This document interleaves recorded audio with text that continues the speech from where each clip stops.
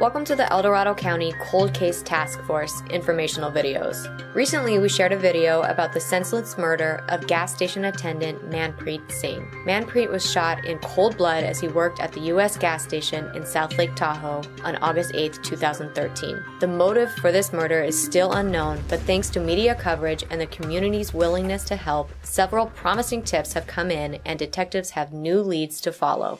This case involves the mysterious disappearance of longtime Fairplay resident Charles Thompson. Charles was a lifelong El Dorado County resident. After spending summers at the Thompson family ranch as a child, Charles and his family moved onto the ranch when he was 10 years old. He lived on the large property with many members of his tight-knit, extended family, and he attended local El Dorado County schools. As an adult, Charles worked as a logger in and around El Dorado County for many years. He was an avid fisherman. He loved to fish local rivers, lakes, and ponds, as well as the Sacramento River. Charles loved fishing. Charles loved hunting.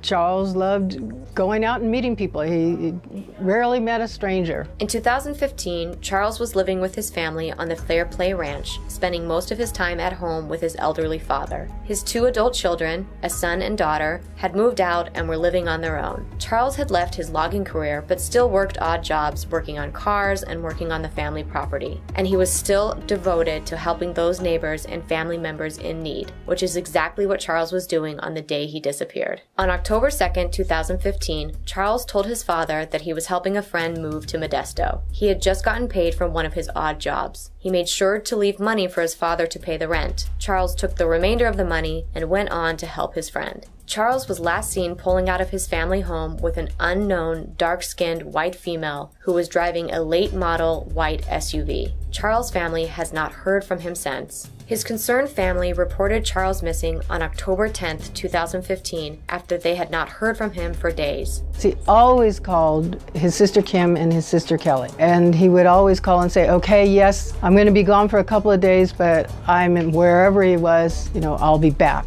But instead, we never heard another word. Deputies began their search for Charles by attempting to identify the unknown female who drove Charles from his home. Deputies contacted anyone who knew Charles, but no one seemed to have any concrete information. But there were rumors that Charles had been in Amador County. From this, investigators obtained phone and bank records in an effort to help track Charles' steps. Through his bank records, investigators learned that on October 2nd, the day he left his home, Charles went to Gray's Market in Somerset. From there, he traveled to the El Dorado Savings Bank in Diamond Springs. 2 hours later, Charles checked into the Best Western Hotel in Jackson, California. Charles' bank activity ended there, at the Jackson Best Western. When detectives traveled to that Best Western, they learned that Charles had in fact checked into the room on October 2nd. Employees remembered that Charles was with the white female at the time, but detectives were unable to locate any surveillance video that could have shown who the unknown woman was. Charles and the female checked out of the hotel on October 3rd at approximately 12:30 p.m., and this was the last time detectives were able to definitively establish that Charles was seen. Through information obtained as the investigation continued on, detectives believe that Charles was near the Kennedy Trailing Wheels Park in Jackson on October 3rd at 3 p.m., and this is where the trail ends. Investigators have been unable to track Charles from this point on. He loved to help people. If anybody needed help moving or doing anything,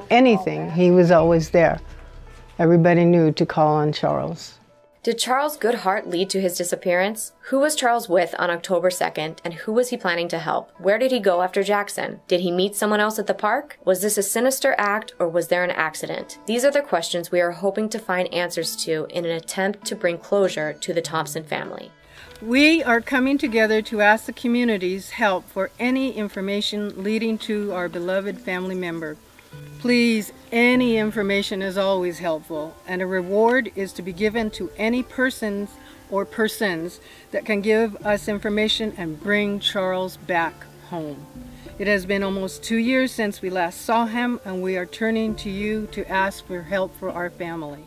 Investigators from the El Dorado County Cold Case Task Force are asking for the community's help and your help in locating Charles Thompson. If you have any information about what happened to Charles Thompson, or if you think you know the woman Charles was with, please call the El Dorado County Cold Case Task Force at 530-621-4590. All tips can remain confidential. And remember, the friends and family never forget, and neither should we.